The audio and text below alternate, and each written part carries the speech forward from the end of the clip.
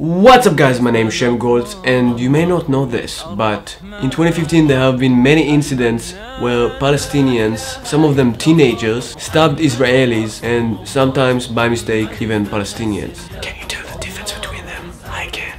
Now I won't go into the long boring details of all this nonsense, but recently there has been a solution to this problem from the Israeli mind. So what's the solution to all this? Knife-proof vest. Let's see it in action. זה סכין הקומנדו שמשתמשים בו בצבאות בעולם. סכין מאוד חזק, הוא מפלדה.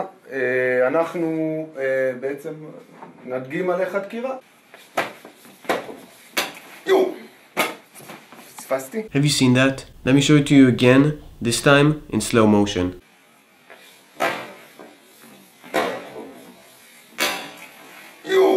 He almost killed him in front of the camera, but he keeps going like an animal. You know, if he killed him, he probably should have killed the camera guy as well, so I hope the camera guy had a knife-proof vest. Just kidding, it would have not helped him anyway.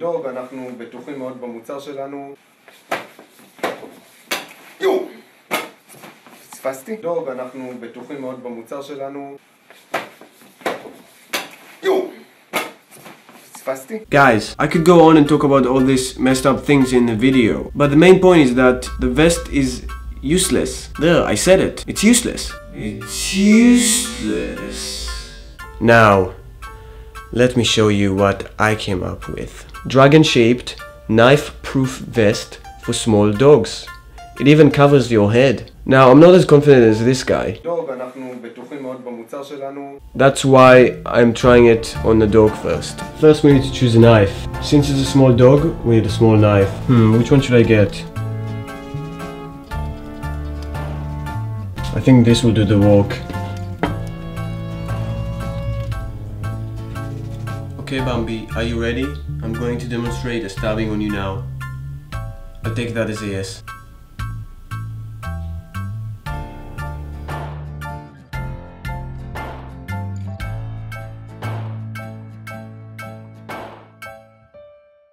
So thank you guys for watching today's video, I really appreciate it. Big thanks to my dog here, her name is Bambi, and she was the main actress in today's video, so show her support. But as I was saying, Bambi, as I was saying, please give a like for this video. Let's shoot for 10 likes again. It will motivate me to do more videos faster and better, and I think that's it. So I'll end on that. Thank you again for watching, and I'll see you in the next one. Peace out.